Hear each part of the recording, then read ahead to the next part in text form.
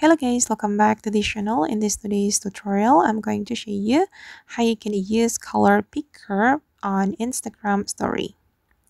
Okay, let's get into it guys. Here I have opened my Instagram application, and first of all, I'm going to create an Instagram story.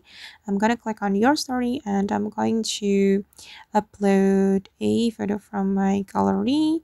I'm just going to select this a photo, for example, and I'm going to pick color from my Instagram photo.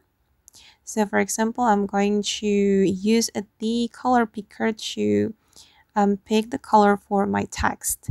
So I'm going to click on the text, and then we can click on this color icon. Then you can click on this icon guys and start to pick color from your Instagram story, just like this. Wait, I'm going to pick for example this color. Okay, and then I'm going to type in something. I'm just going to type in night. Okay, click on done, and this is the final result.